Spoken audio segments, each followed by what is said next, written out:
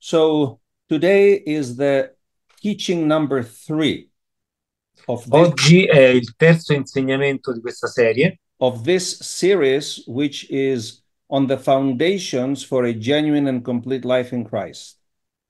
di questa serie che parla delle fondamenta per una vita genuina in Cristo.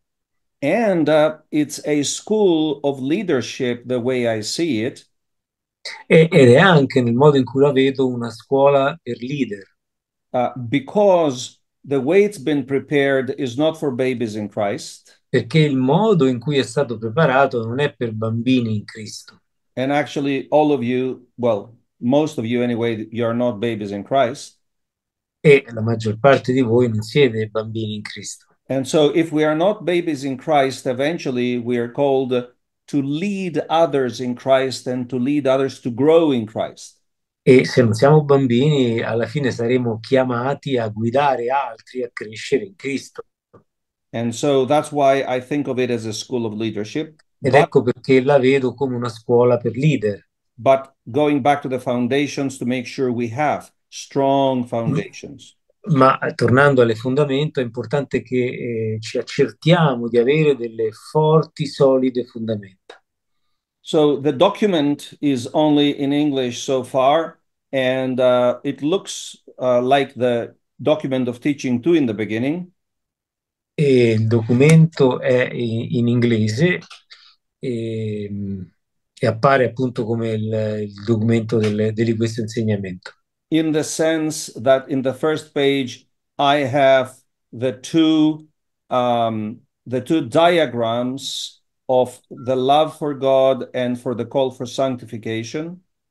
Nel senso che nella prima pagina ci sono i due diagrammi che ci parlano dell'amore per Dio e della necessità della santificazione. But the topic of this teaching is sanctification unto holiness. Ma l'argomento di questo insegnamento è la santificazione verso la santità. And the key word is be holy as I am holy. E la parola chiave è siate santi come sono santo. And it's coming out of diagram 2 that has to do with complete sanctification. Ed ha a che fare col diagramma numero 2 che appunto tratta della completa santificazione. And we spoke on teaching 2 concerning this diagram, so we continue today. Abbiamo parlato nel secondo insegnamento di questo diagramma e continuiamo oggi. And as we said in the previous teaching, these first 2 diagrams are interrelated. E come abbiamo già detto nei primi insegnamenti, questi due diagrammi sono assolutamente interconnessi. Because we cannot love God unless our carnal nature becomes sanctified. Perché non possiamo amare Dio a meno che la nostra vecchia natura diventa santificata. In other words, to become holy by expelling the darkness within. In altre parole, diventare santi espellendo le tenebre che sono in noi. The focus on today's teaching is on our sanctification so that we become holy. Il focus nell'insegnamento di questa sera è sulla nostra santificazione così che noi possiamo diventare santi. As the Lord said, be holy as I am holy. Come il Signore ha detto, siate santi perché io sono santo. Which is in 1 Peter 1:16. Che è scritto in 1 Pietro 1:16. And we will read that later. E lo leggeremo più tardi. Now, as we said in the previous teaching, come abbiamo detto nel precedente insegnamento, our holiness is the combined effect la nostra santità è l'effetto combinato of our actions of choice delle nostre scelte and the Lord's sovereign power that sanctifies us. E del potere soprannaturale di Dio che ci santifica. Because he is holy. We are not holy. He is holy. He can make us holy. Perché lui è santo, noi non lo siamo, lui è santo, lui ci può rendere santi. But the key point that we need to understand Ma il punto chiave che è importante che comprendiamo is that God's sanctifying power è che la potenza santificatrice di Dio does not work automatically non lavora automaticamente or independently of our own choices of action. o indipendentemente dalle nostre scelte. When we position ourselves in an attitude Quando noi ci posizioniamo in un'attitudine and in an effort of sanctification, e in uno sforzo di santificazione, then God's power is at work for our sanctification. allora la potenza di Dio lavora per la nostra santificazione. The Lord started the process of our sanctification Il Signore ha iniziato il processo della nostra santificazione through the blood of Jesus, attraverso il sangue di Gesù, but as John wrote, the Apostle John, ma come l'Apostolo Giovanni ha scritto, well, the responsibility for our purification, la responsabilità per la nostra purificazione it falls on us cade su di noi and is the outcome of our effort. ed è il risultato dei nostri sforzi. Let's read that. Leggiamolo. We are in 1 John chapter 3, Siamo in 1 Giovanni capitolo 3 and we will read from verses 1 to 3. e leggeremo dal versetto 1 a 3. Behold, what manner of love the Father has bestowed on us, that we should be called children of God. E vedete quale amore ci ha manifestato il Padre dandoci di essere chiamati figli di Dio. Therefore, the world does not know us because it did not know him. E tali siamo, per questo il mondo non ci conosce perché non ha conosciuto Lui. Beloved, now we are children of God, and it has not yet been revealed what we shall be, but we know that when he is revealed, we shall be like him, for we shall see him as he is. Carissimi, ora siamo figli di Dio, ma non è ancora stato manifestato ciò che saremo. Sappiamo che quando Egli sarà manifestato saremo simili a Lui perché lo vedremo come Egli è. And everyone who has this hope in him purifies himself just as he is pure. E chiunque ha questa speranza in Lui si purifica come Egli è puro.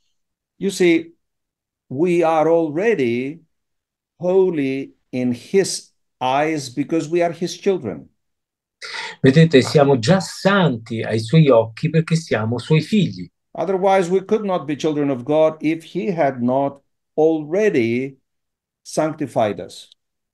Altrimenti non potremmo essere figli di Dio se Lui non ci avesse già santificato. But that is not the end, it's the beginning of the process of sanctification. Ma questo non è la fine, ma è l'inizio del processo di And we santificazione. have the responsibility to purify ourselves because to begin with, he has sanctified us.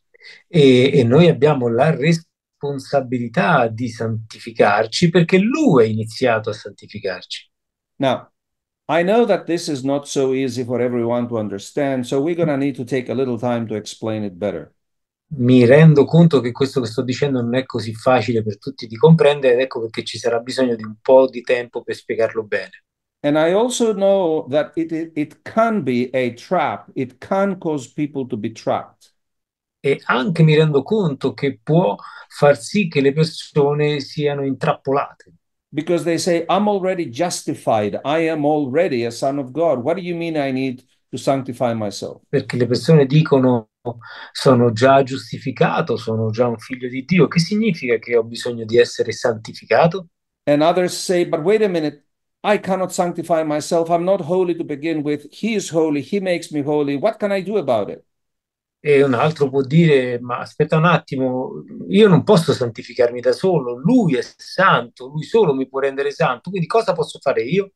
So we have the issue that many people do not put any emphasis on this. E abbiamo quindi questo problema che molte persone non mettono la giusta enfasi su questo. I'm going to try to explain to you how important it is that we actually put a lot of emphasis on it. E vi spiegherò quanto è importante che veramente noi ci mettiamo la giusta enfasi su questo argomento. And I'd like to use two concepts. E per farlo userò due concetti. For the first, I'd like to take the example of a church Per il primo prenderò l'esempio di una chiesa. I'm not saying that I know one church like this. Let's imagine such a church. Non sto dicendo che conosco una chiesa di questo tipo, immaginiamo semplicemente una chiesa come quella che descriverò. Somebody is at that church for 20 years or more.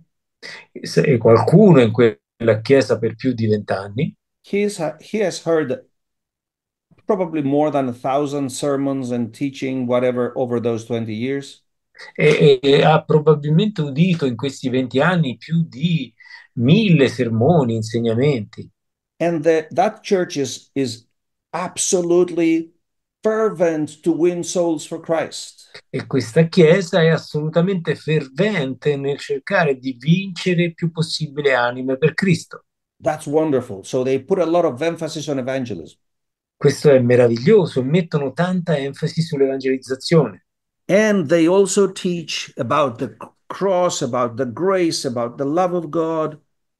E anche insegnano sulla croce, sulla grazia, sull'amore di Dio. They keep repeating how God good is and how much he wants to bless us. Continuano a ripetere quanto buono è Dio, quanto ci vuole benedire, How he provides and how he solves problems and delivers and gives answers and all the beautiful things that come from heaven.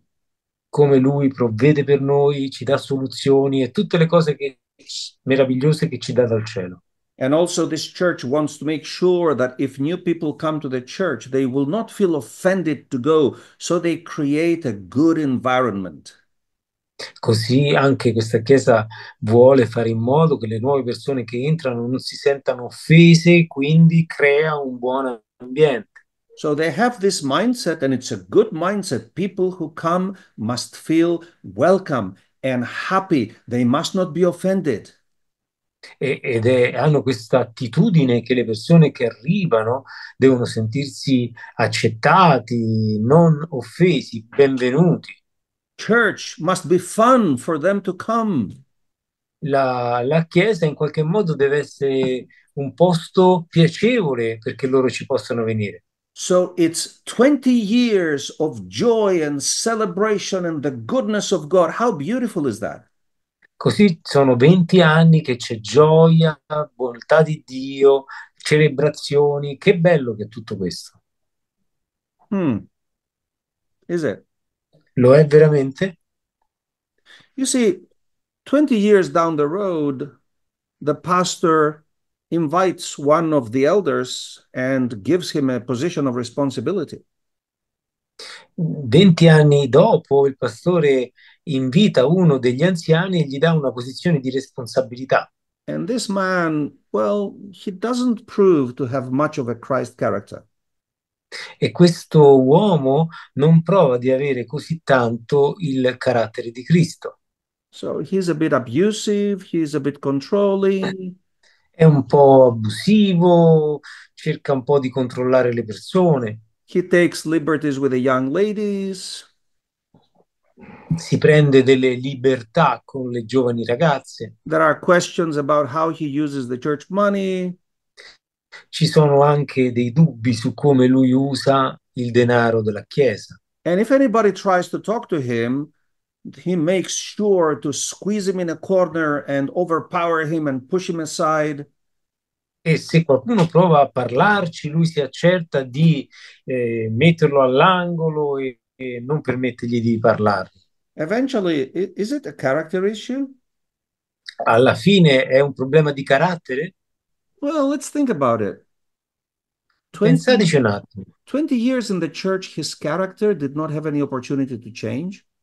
In 20 anni nella Chiesa il suo carattere non ha avuto nessuna opportunità di cambiare? The works of the flesh are still evident after 20 years of faithful church going.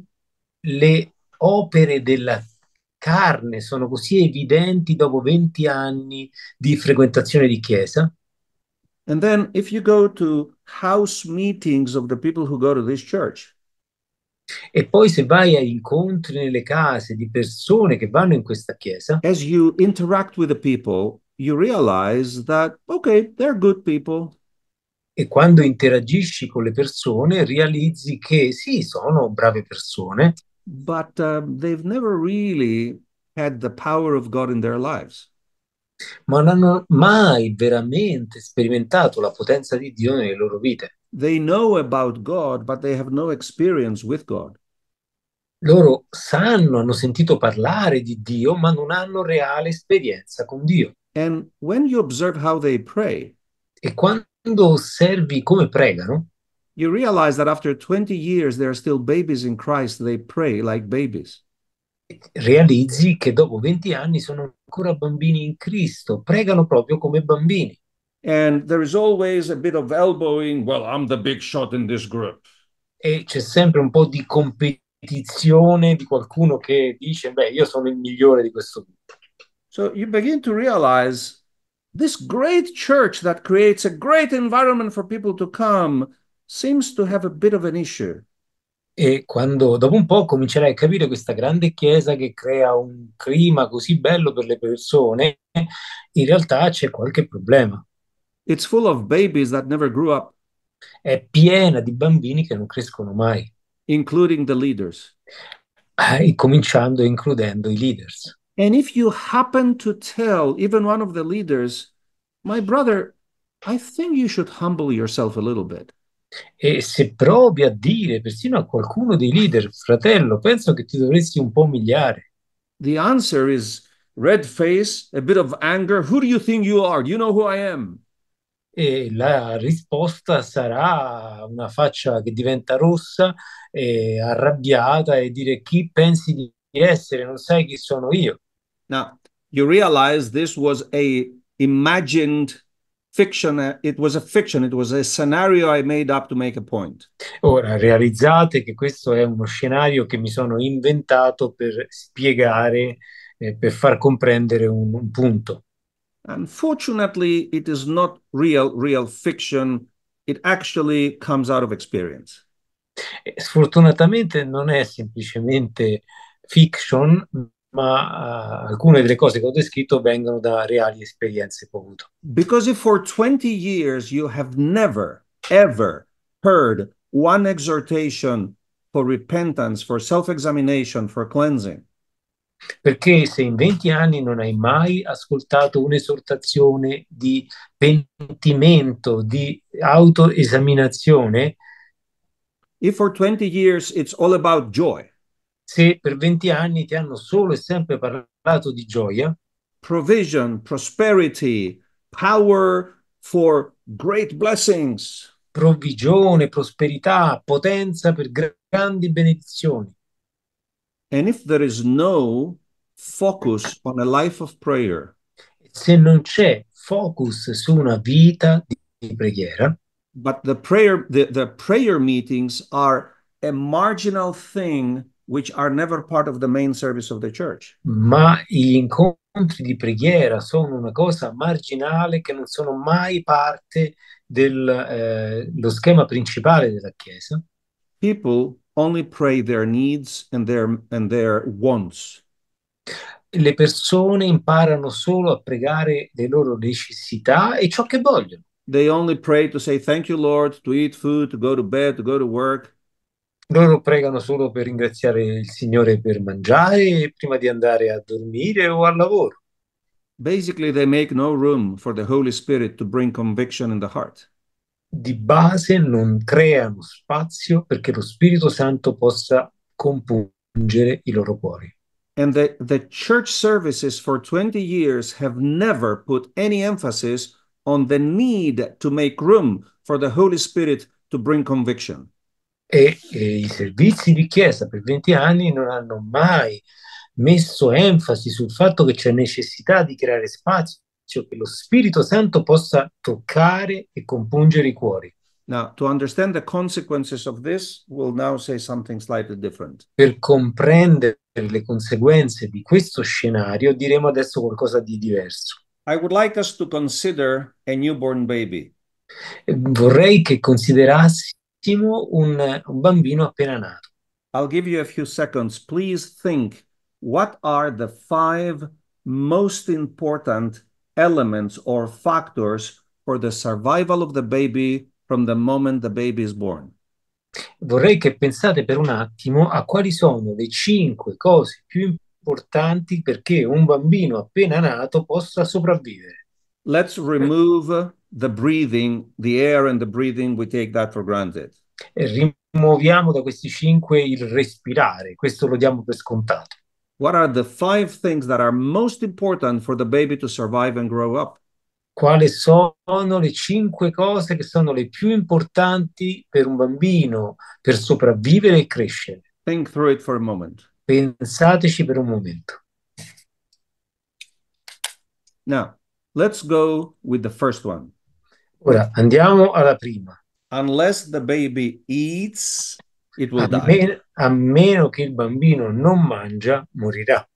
And when we talk about food, we mean combination of nutrients and water. E quando parliamo di cibo, parliamo di combinazione di nutrienti ed acqua. And of course, for the baby, it's milk. So, yeah, naturally. E naturalmente per il bambino è latte all'inizio. Now, when you feed a baby, what's the next thing that the baby immediately does? Quando tu alimenti un bambino, qual è la cosa successiva che lui immediatamente fa? It goes to sleep. Va a dormire.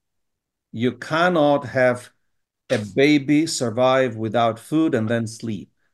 Non puoi avere un bambino che riesce a sopravvivere senza cibo e senza dormire. What is the third most important thing that follows immediately after? Qual è la terza cosa grandemente importante che segue subito dopo? Unless you change the diapers, the baby will eventually die from infection. A meno che tu non gli cambi i pannolini, il bambino alla fine morirà di infezione. So actually cleansing is one of the top 3 factors of survival. Così in realtà la purificazione è uno dei 3 più importanti elementi per la sopravvivenza. And we, the Bible says, are like newborn babies who are feeding on milk when we come to Christ. E quando arriviamo a Cristo, la Bibbia ci dice che noi siamo come dei bambini appena nati che si cibano di latte. So what happens if you remove one of the top 3 elements from a life of a believer, even in an entire church? Cosa accade perciò se tu rimuovi una delle 3 cose principali nella vita dei credenti, persino dalla vita di un'intera chiesa? I know 2 churches, Io, personally, io conosco 2 chiese personalmente where the pastor was the father of the church. He started the church from zero. dove il pastore ha iniziato la chiesa da zero. And after many years, when it came to retirement, E dopo molti anni, quando è arrivato il tempo di andare in pensione and the church was big, e la chiesa era grande, he selected the best among the elders, who was his own spiritual son. lui ha selezionato il migliore tra gli anziani che era il suo figlio spirituale, He grew up in that church. che era cresciuto in quella chiesa, He came to Christ through the pastor. che era arrivato a Cristo attraverso il pastore.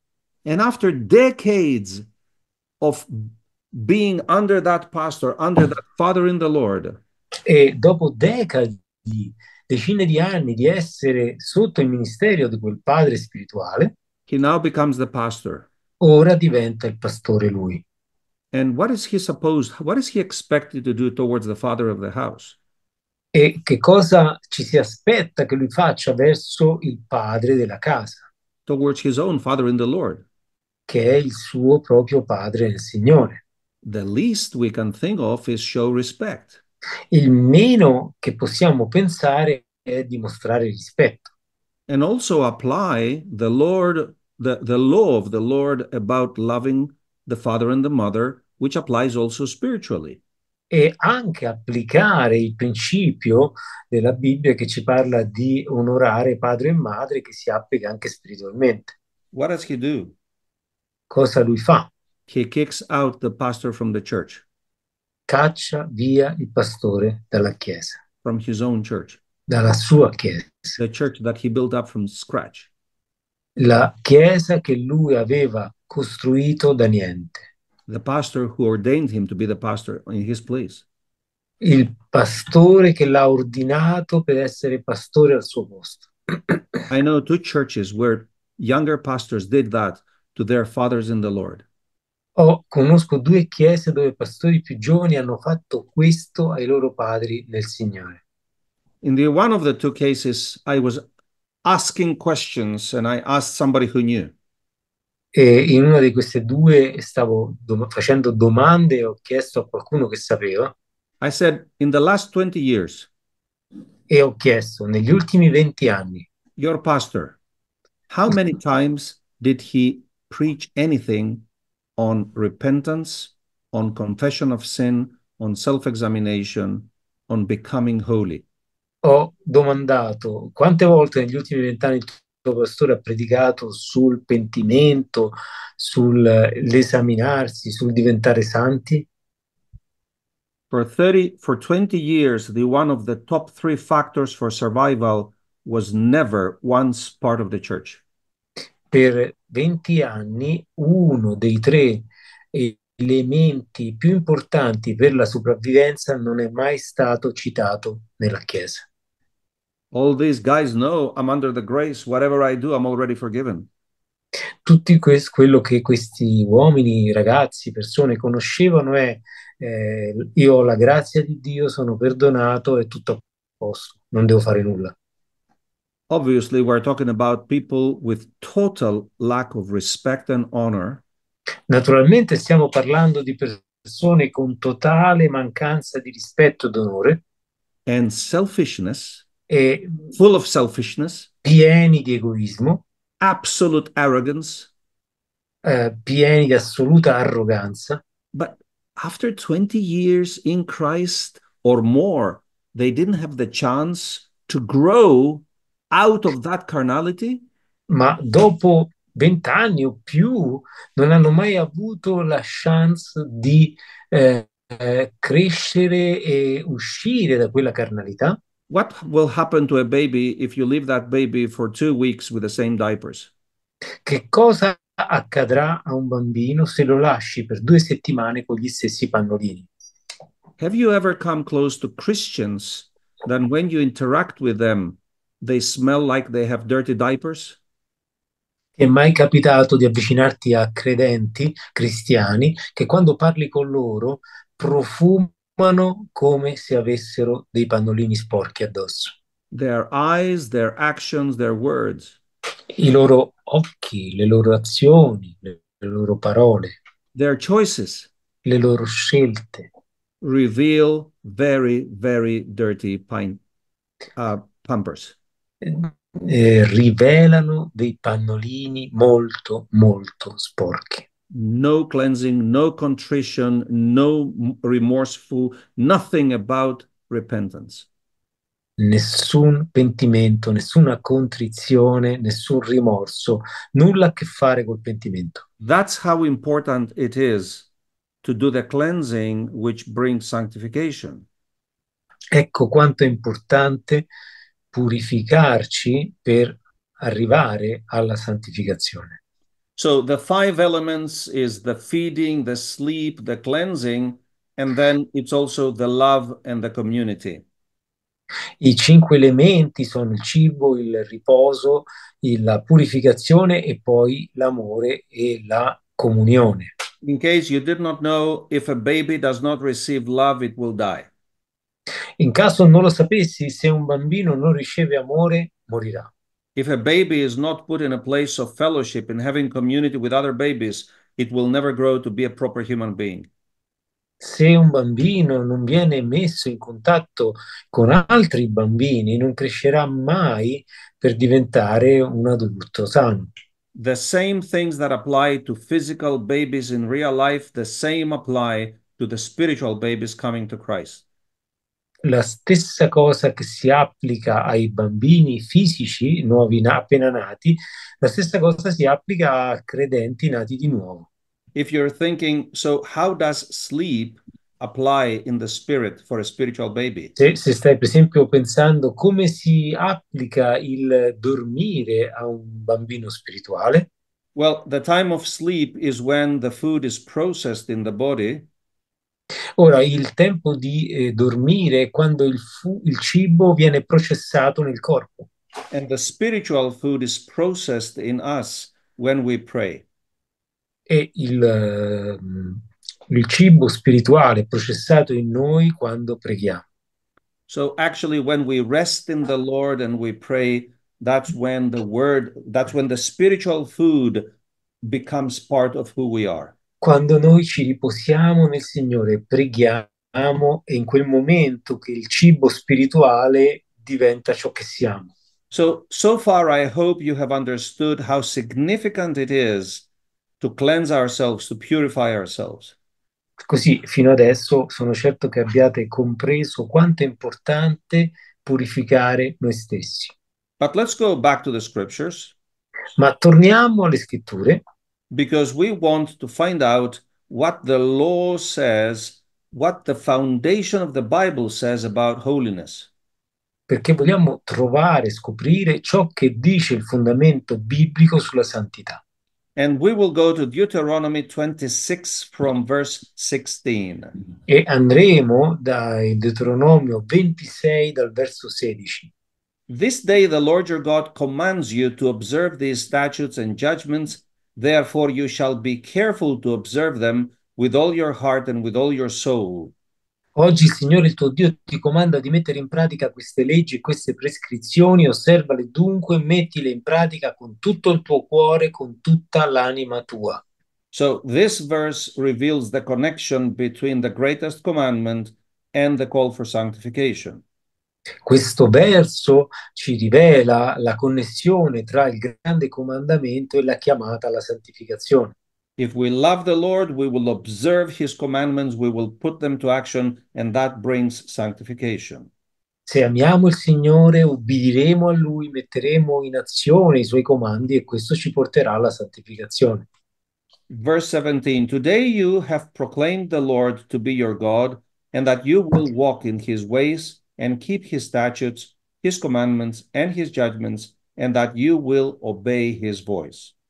Versetto 17 dice: Tu hai fatto dichiarare oggi al Signore che Egli sarà il tuo Dio, purché tu cammini nelle sue vie, osservi le sue leggi, i suoi comandamenti, le sue prescrizioni e tu ubbidisca alla sua voce.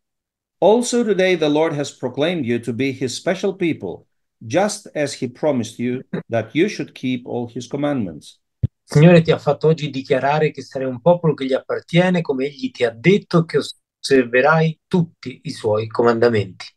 So the fact that the Lord has already proclaimed us to be his people Ora, il fatto che il Signore ci ha già proclamato di essere il suo popolo, it means that we should keep his commandments, significa che noi dovremmo osservare i suoi comandamenti, which brings the sanctification, che ci porta alla santificazione, and that he will set you high above all nations, which he has made in praise, in name, and in honor, that you may be a holy people to the Lord your God, just as he has spoken. affinché Egli ti metta al di sopra di tutte le nazioni che ha fatte, quanto a gloria, rinomanza e splendore, e tu sia un popolo consacrato al Signore tuo Dio, come Egli ti ha detto. So all that is that we may be a holy people to the Lord. Ora, tutto questo è che noi possiamo essere un popolo santo al Signore. Now, okay, we read what is in the Old Testament, what is in the foundation of the law of God, which is fulfilled in us in Christ Jesus. Ora, abbiamo letto quello che c'è nel Vecchio Testamento, quello che c'è nel fondamento della legge, che è adempiuto per noi in Cristo Gesù. But let's find out, is it also true in the New Testament? Ma scopriamo, è vero anche nel Nuovo Testamento?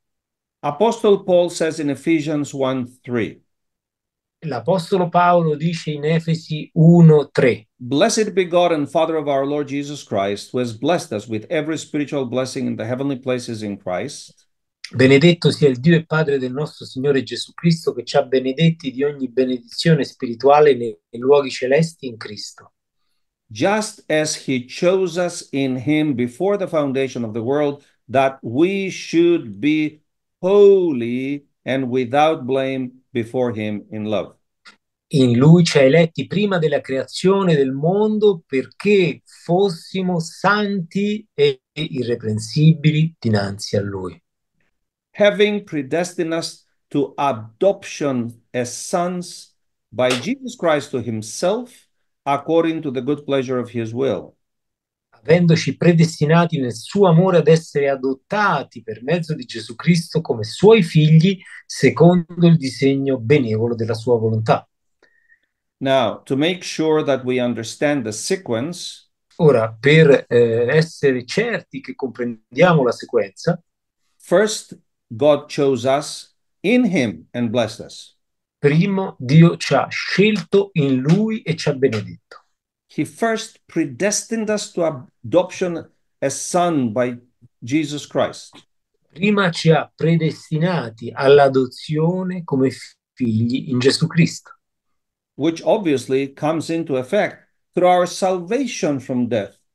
che ovviamente diventa efficace attraverso la nostra salvezza, Through faith in the atoning sacrifice of Jesus. attraverso fede nel sacrificio espiatorio di Cristo. So salvation comes first, Così la salvezza arriva prima, and that is when God sanctified us to himself. e in quel modo Dio ci santifica a se stesso, But after that, ma dopo quello, after we became the recipients of God's love and blessings, dopo che siamo diventati coloro che ricevono l'amore e la benedizione di Dio, that is when a new process begins. è lì che inizia un nuovo processo. It is our call to become holy as he is holy, È la nostra chiamata a diventare santi come Lui è santo, which is not a theological concept. che non è un concetto teologico, It has to do with practical way of life.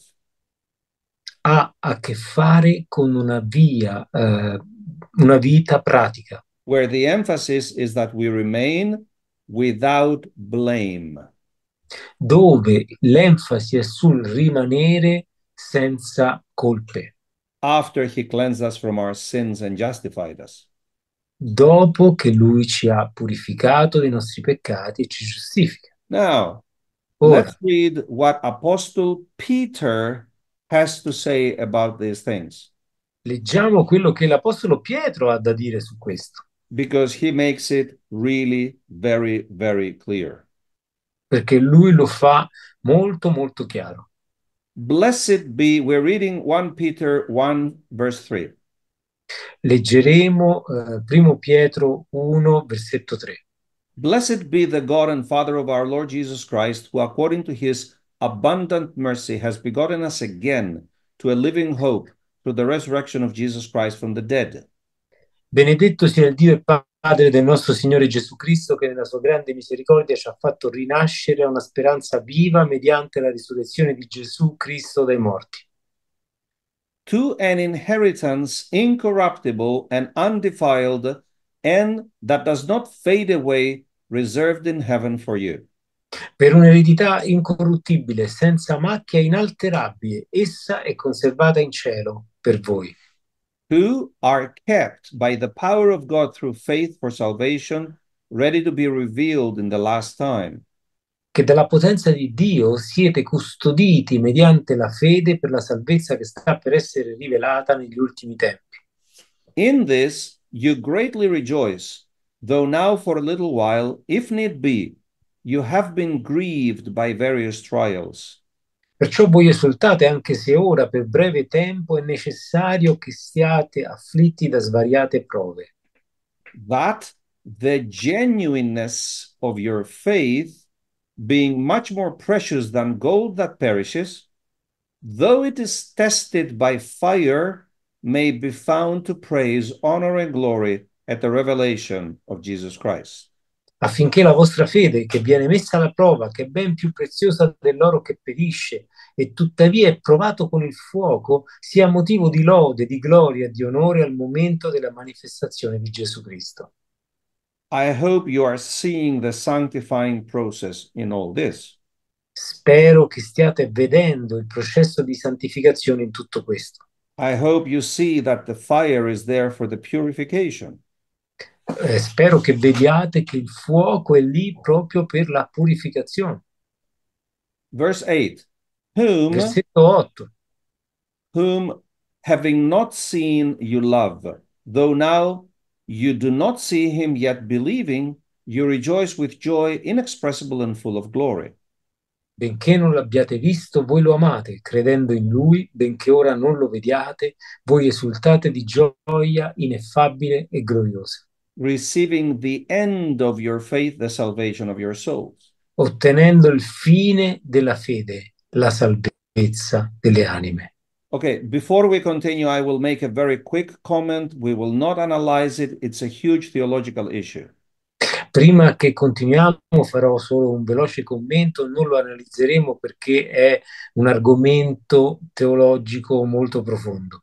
This is a very strong argument that basically our salvation is not yet done when we believed. The salvation will be what will come at the end of our faith. Questo verso ci fa comprendere che la salvezza non è ancora ottenuta, ma la otterremo alla fine, al completamento. In which case, sanctification is not just necessary, sanctification is essential for our salvation. In questo caso la santificazione non è semplicemente necessaria, è proprio essenziale per la nostra salvezza. Which is why we put so much emphasis at the very beginning of the course on foundations. Ed ecco perché stiamo mettendo così tanta enfasi all'inizio del corso, di questo corso sui fondamenti. Even though I will not go into the theology of salvation. Anche se non tratteremo qui la teologia della salvezza. Now, let's skip a few verses and go down to 13. Saltiamo alcuni versi e arriviamo al versetto 13. And listen to this. Therefore, gird up the loins of your mind, be sober, and rest your hope fully upon the grace that is to be brought to you at the revelation of Jesus Christ. Perciò, dopo aver predisposto la vostra mente all'azione, siate sobri e abbiate piena speranza nella grazia che vi sarà recata al momento della rivelazione di Gesù Cristo. As obedient children, not conforming yourselves to the former lusts as in your ignorance. Come figli ubbidienti, non confermatevi alle passioni del tempo passato quando eravate nell'ignoranza.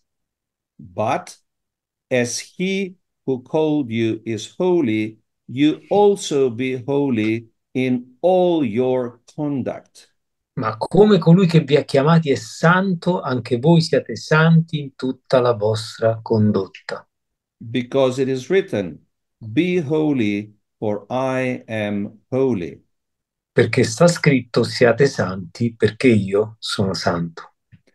And if you call on the Father, who without partiality judges according to each one's work, conduct yourselves throughout the time of your stay here in fear.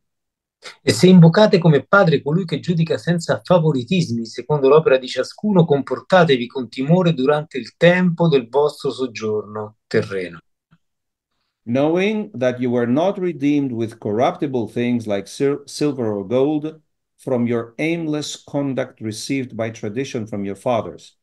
Sapendo che non con cose corruttibili, con argento o con oro, siete stati riscattati dal vano modo di vivere tramandatovi dai vostri padri. But with the precious blood of Christ, as of a lamb without blemish and without spot. Ma con il prezioso sangue di Cristo come quello di un agnello senza difetto né macchia.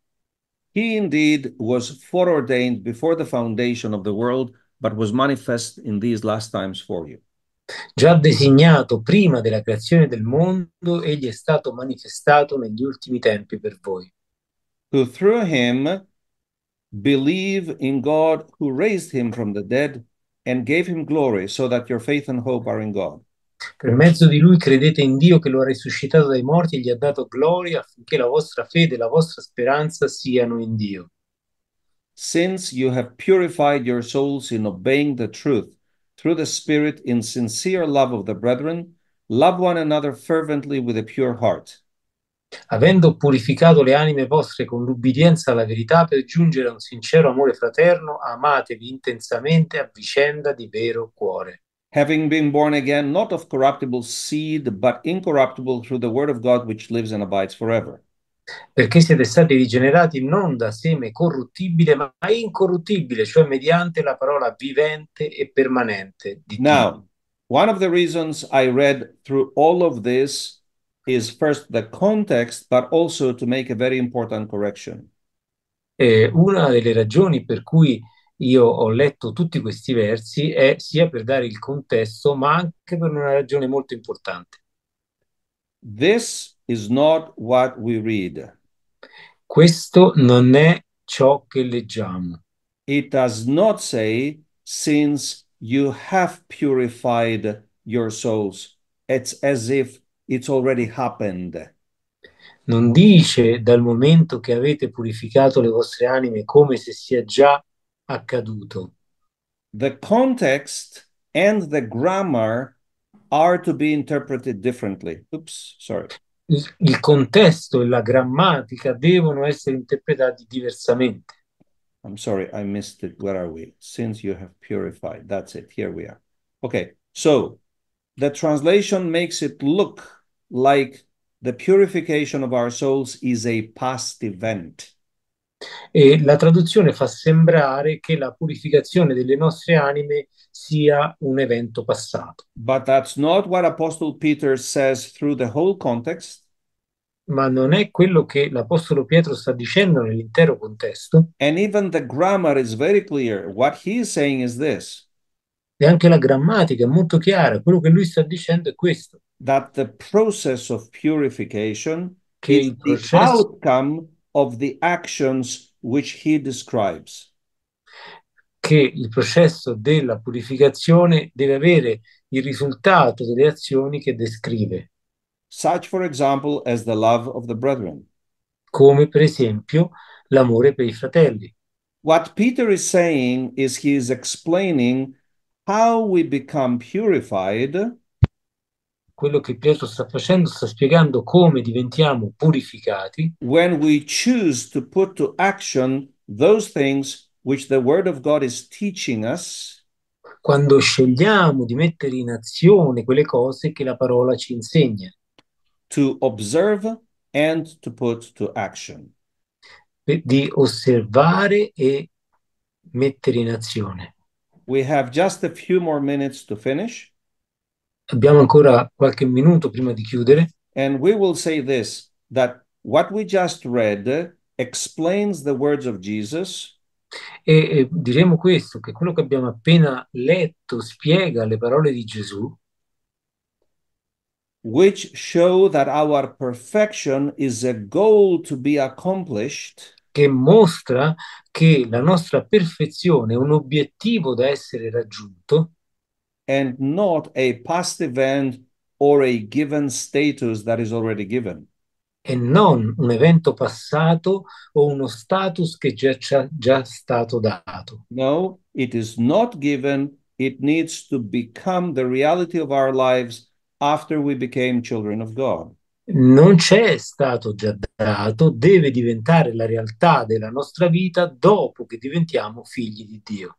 So Jesus says in Matthew 5:48, Così Gesù dice in Matteo 5:48, therefore you shall be perfect, just as your Father in heaven is perfect.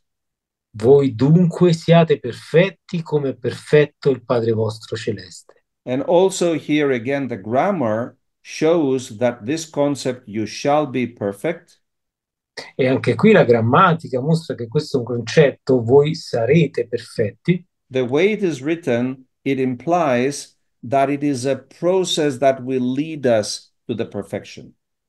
E il modo in cui è scritto implica che è un processo che ci porta alla perfezione. So the purification or sanctification leads to the perfection of holiness. Così la purificazione o santificazione ci porta alla perfezione della santificazione.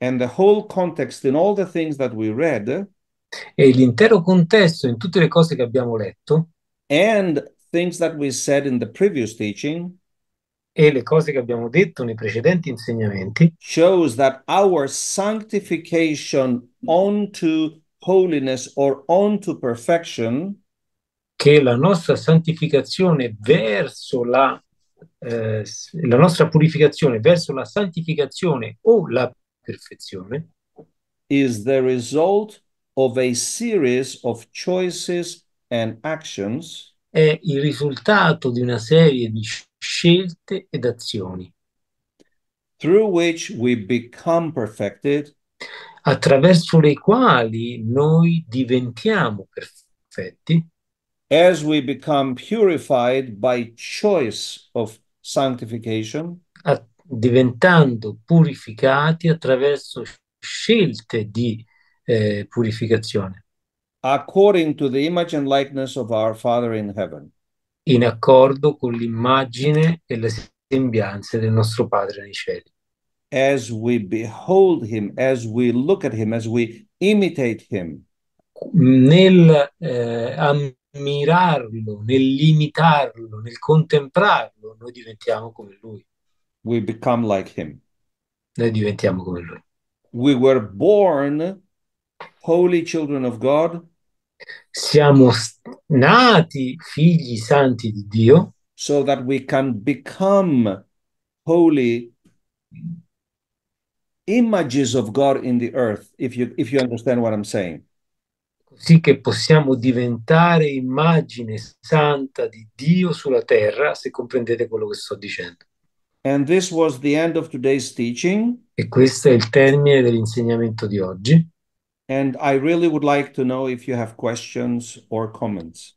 E mi farebbe piacere sapere se ci sono domande o commenti.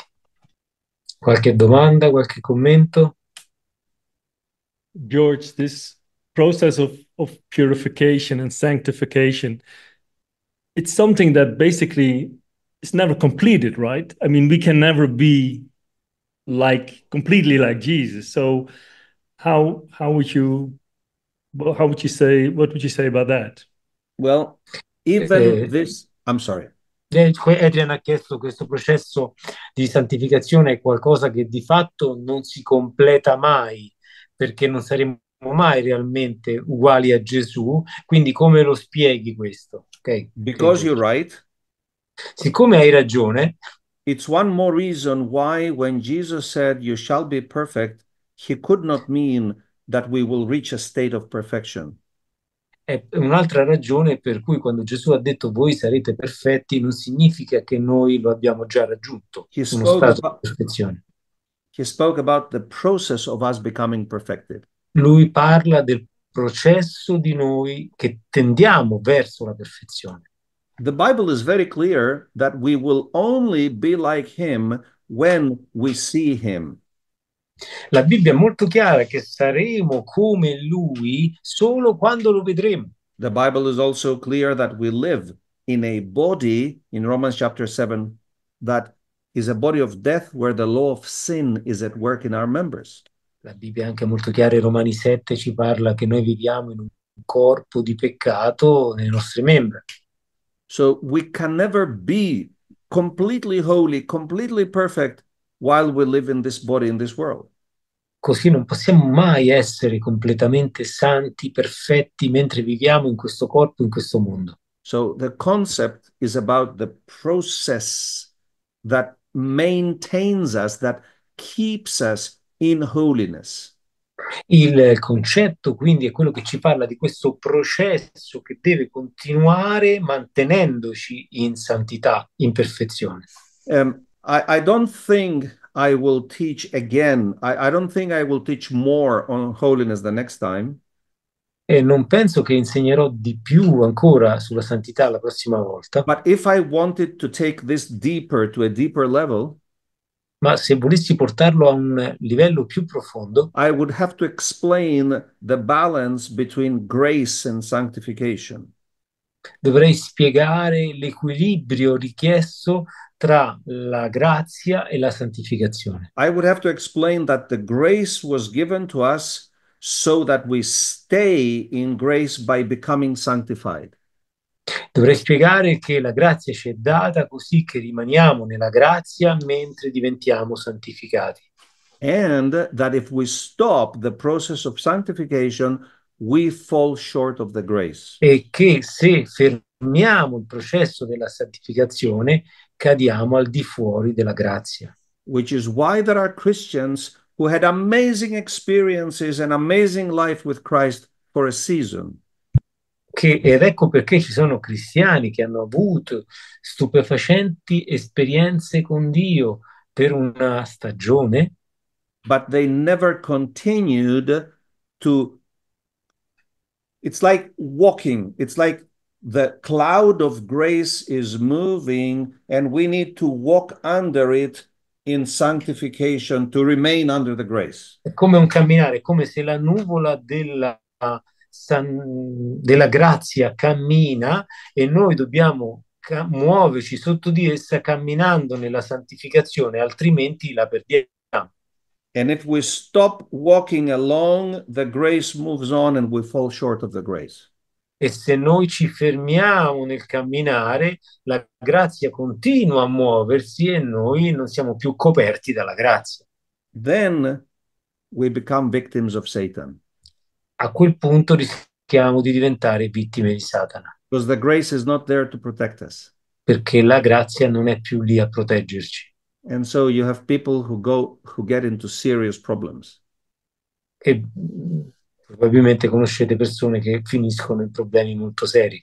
Because we basically stopped the process of sanctification, which validates us to be in the grace with which we started Perché walking. di base abbiamo fermato il processo di santificazione che dà validità al nostro essere nella grazia. So this is a short version, a summary of another teaching that I don't think I will do. I don't feel led to go into deeper E teachings. questa è una versione molto breve di un insegnamento più profondo che non credo farò perché non sento che Dio mi porta verso questo, Because we are in the foundations.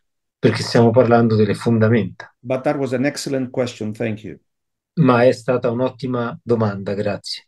And that was an excellent answer. No, it makes it clear very, very, in a very short time. So thanks. Praise God.